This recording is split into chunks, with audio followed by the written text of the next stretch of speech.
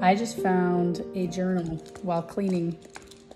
It's one I didn't write very much in, but it's one I started in 2019 while my youngest was a baby. And I started it in an effort to motivate me towards weight loss. I bought this beautiful leather journal with Craftsman paper and this leather bookmark, and I was like, this is gonna be fantastic, and I'm gonna be honest, and this is gonna be it, and I am gonna lose this weight. The first entry is June 16th, 2019. I didn't start Brightline Eating until February 27th, 2021. It gets me emotional to say that because the things I wrote in here, I felt for a long time. I felt them for longer than the year and a half between when they were written and when I started Brightline Eating. But let's just read.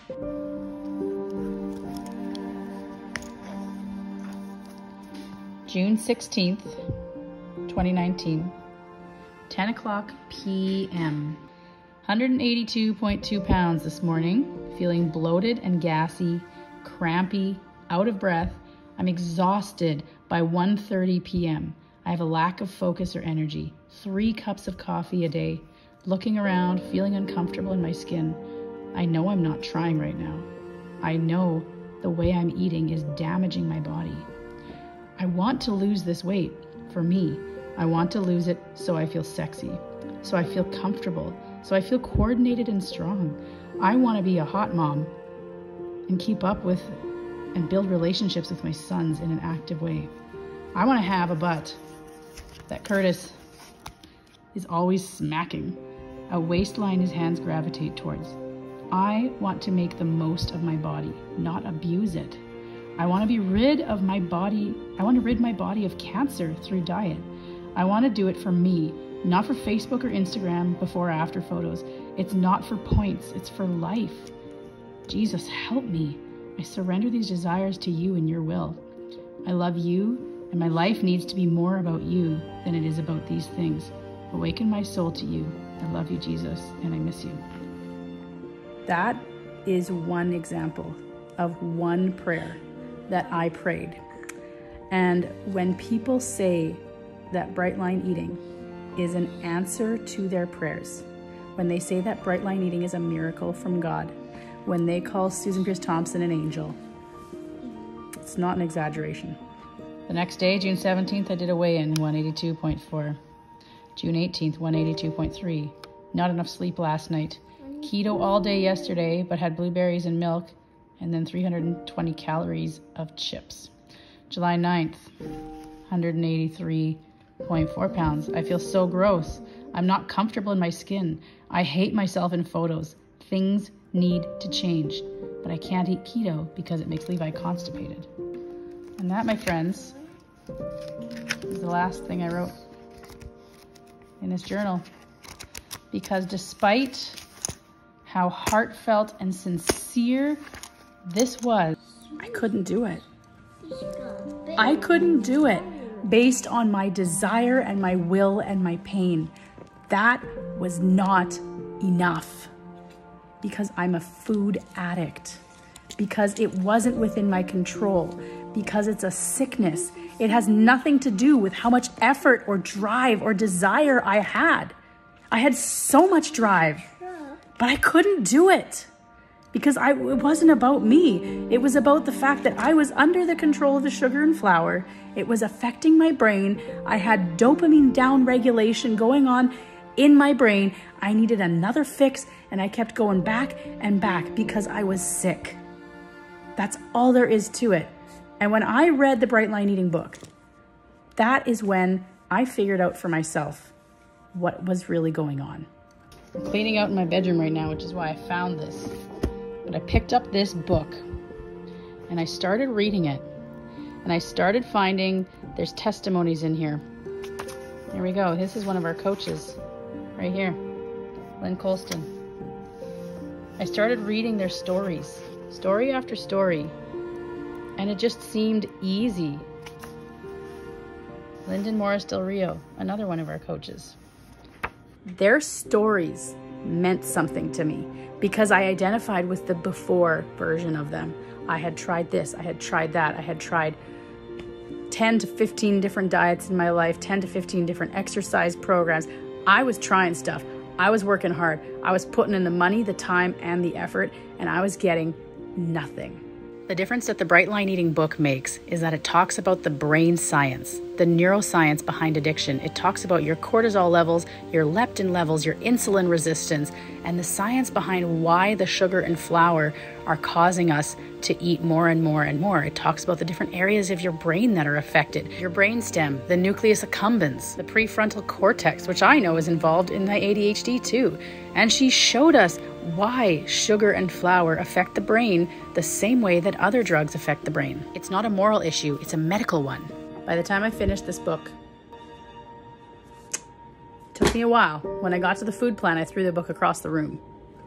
But I did eventually finish the book. And when I did, I realized, despite having eaten keto for 3 years, this was not something I could do on my own. This is bigger than that. So I signed up for the boot camp, which at that time was about $1,000 Canadian. And it was worth every penny I paid. I got plugged in. I watched every video. I did everything Susan said. I cleaned out my pantry. I bought the scale. I got the journals. I found a buddy in the prep module. She's like, find yourself a buddy.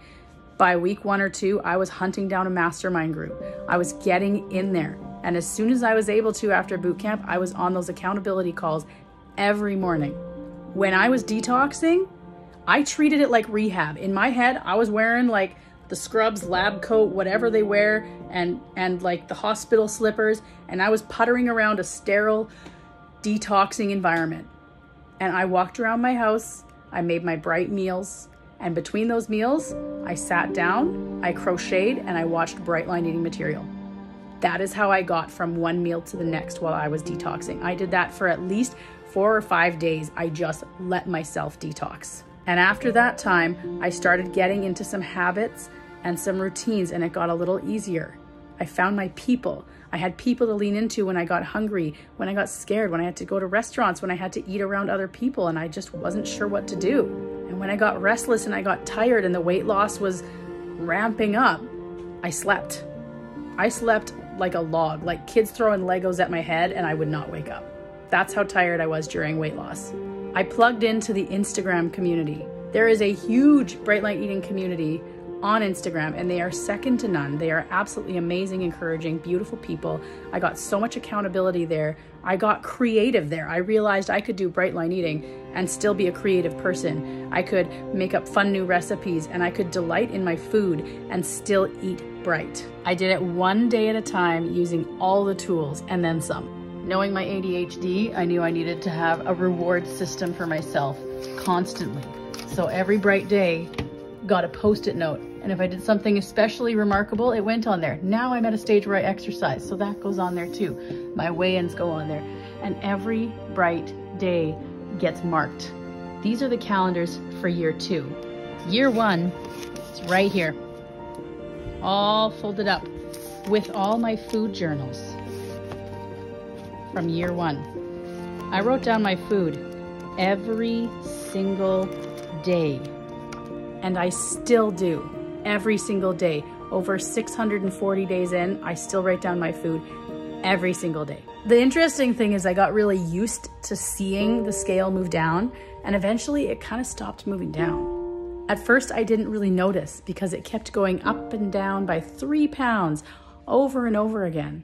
And then eventually I actually noticed that it was doing that, and I realized it had been doing that for about 5 months. At first, I called this a plateau because I was still about 10 pounds away from where I wanted to be. But over time, I began to realize, you know what? This is actually a really good place for me. I started taking the time to look at myself in the mirror and deciding how I felt about it and realizing, you know what? I look pretty good. It took me a long time to come to terms with the fact and the reality that I'm not gonna have 6-pack abs the way a bikini model does. I wasn't a bikini model before, and I wasn't gonna be one now. I was hoping I was gonna be the exception, being that I'm in my 30s, but I'm not, because I got some loose skin. So it became time to land the plane. And I was thinking it wasn't gonna mean anything. I'm 5'2" and my weight was already plateauing out. What was that gonna mean? It meant a couple of things for me. I started adding movement. At first I tried adding in like big rigorous exercise programs like I used to do, and I realized I didn't like them. They felt kind of punishing for my body, and that's not what I was about now. I was about fueling my body in a beautiful way, and I was learning to love my body, and doing exercise till it hurt just did not seem to fit with that. So I took a 1 day at a time approach with my exercise. I decided I was gonna set timers. I set a 20-minute timer because 30 minutes feels like a real amount of time. 20 minutes feels like the amount of time I would spend zoning out on my phone. Everyone's got 20 minutes. So I set a 20-minute timer, and I just decided that I had to move my body intentionally for 20 minutes every day. With my Bright Lines helping me lose the weight and just my 20 minutes a day, the results became like, they came flooding in. It was unreal. I've got abs like I have never had before. I can do sit-ups now. I've never been able to do sit-ups. I can do about 25 to 30 push-ups, man push-ups in a row, all because I'm doing it 1 day at a time, like Bright Line Eating taught me. But the thing that I'm the most excited about, I think, is that I followed through on something. I can actually accomplish something, especially when I do it 1 day at a time and just take it little by little by little. I began to translate this to other areas of my life. I read through the book of Psalms. I'm now reading through the whole Bible. I spend more time with my kids. I took a parenting course. I actually took a coaching program for my ADHD, and I am still using tools from that course months later, still every day using some of those tools to make my life better and more productive. I exercise every day. I meditate every day. I'm doing inspirational reading every day. I'm using my sad light every day when it's the dark season. I'm not drinking any caffeine. Every morning I spend half hour on my phone with other Bright Lifers on an accountability call. Every week I meet with my mastermind group and I message with them throughout the week. Every day I dedicate a little bit of time to supporting and asking for support on that Bright Line Eating Facebook community. And just recently I started exploring the world of being a guide, which is kind of the Bright Line Eating term for a sponsor in other addiction programs. That inner work is a big deal because I have ADHD and I have always been the flaky one. I've always been the one that doesn't finish what she starts. I've always been the one that's not reliable. But that is changing thanks to Bright Line Eating. My whole trajectory of life is changing. The things that I think I can accomplish, the goals that I'm setting for myself, and the reality of how much I'm believing in myself has changed because of Bright Line Eating. And like I wrote in that book, it is not about a before and after picture. It is about the life transformation. And I knew I wanted that years before I even found the Bright Line Eating book. Bright Line Eating not only helped me lose over 77 pounds, Bright Line Eating has changed my life. And it is absolutely worth every day having no sugar, no flour, not snacking, and measuring my food. Those are the 4 lines. Every day, I use those 4 lines, and it is worth it every single day because my whole life is looking brighter.